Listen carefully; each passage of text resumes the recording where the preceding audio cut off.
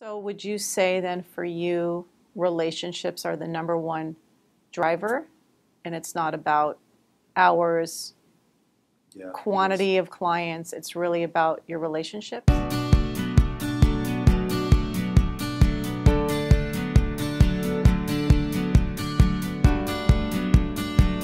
Jamie Benizri is all over social media, and we understand the work he is doing for entrepreneurs, but we don't know much about him personally. In this episode, Jamie shares his grandfather's history of survival and relationships built on a handshake. We connect how this has been instrumental in Jamie's mindset today. I think it goes back to business 101, the way that my grandfather built a business when he got off the boat. What did he do? So he was in schmata business, opened some lady clothing stores, Repontany in the East End and a little bit all over the place. And you shake hands. They didn't have contracts back then. You know, there was no need for lawyers. My grandfather came here with no food and no money, right? So how did he start a business like that? I have so much respect for people who immigrate anywhere, and I have so many clients. Plus, he was a survivor, so he had all of this trauma. Like, how did he even pull himself up?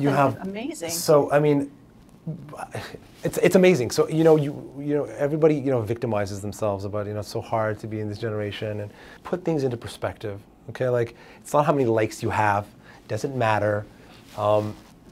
It was much worse for a lot of other people, and it could always be worse. And I think that the fact that I've tried to pay a homage to my grandfather and that era, and he came here completely lost, out of the war, was liberated when the Red Cross comes in, and he didn't know where to go. He had no, his family, his entire family was annihilated. And the Red Cross comes in and he doesn't know where to go. So what does he do? He writes a letter to his cousin. He remembers his name. And he thinks that he lives in Canada. So he writes his name and he writes Canada. Oh my God. And he gives it to the Red Cross. And he said, "Could you please bring this to my cousin in Canada?" Did it end up in his cousin's hand? The cousin, oh my God. The cousin guy, he gets the letter, and oh my God. And he ends up, bringing him in here, and there's so many stories like this, right? And then he just hustled, and I said that those are the original hustlers, the guys that had a chutzpah, that were where it was a matter of life and death, and they forged unbelievable relationships. I mean, and the keys when I look at his boys' club and the way that he forged relationships, I mean, you had your reputation, you had your word, you shook hands, and you took 50,000 units from Chabanel, and you went out and you sold them. And his wife was in the back on the sewing machine, like Rumpelstiltskin, trying to create, women's clothing out of schmata, out of rags. Mm-hmm. So, and that applies today. There's only social media will only take you so far. So Jamie, the stakes are different, obviously, for you than they were for your grandfather. You have first world problems. He had real world problems. Yeah. I mean, when my iPhone freezes, I'm upset.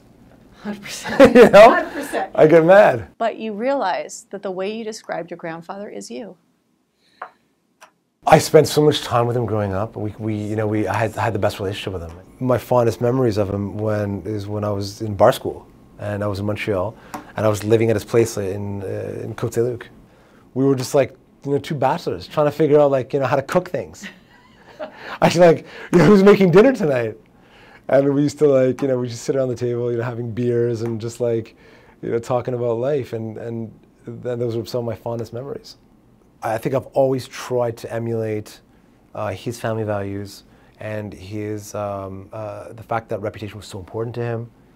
And his heritage was so important to him that he would walk around, tattoo on his arm, and tell people stories. Anywhere we would go, I remember traveling with him. He was telling people his stories, and not because he wanted to be famous, not because he wanted recognition for surviving a war or an atrocity, but just because it was important for him to convey and to remind people that this is still happening. But that's exactly what you're doing, but in a different avenue. You're telling stories to help people and remind them and inspire them. It's just, you are your grandfather. Maybe, I guess I am. It's so lovely. I guess I am, yeah.